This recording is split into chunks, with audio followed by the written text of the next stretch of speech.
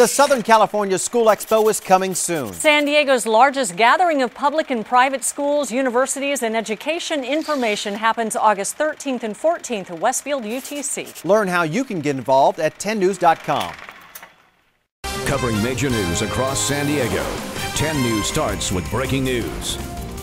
Welcome back to 10 News. I'm Steve Atkinson. And I'm Kimberly Hunt. We start today with breaking news from the East County, where firefighters are battling an out-of-control brush fire. For the latest, let's go to our reporter live at the 10 News Experience.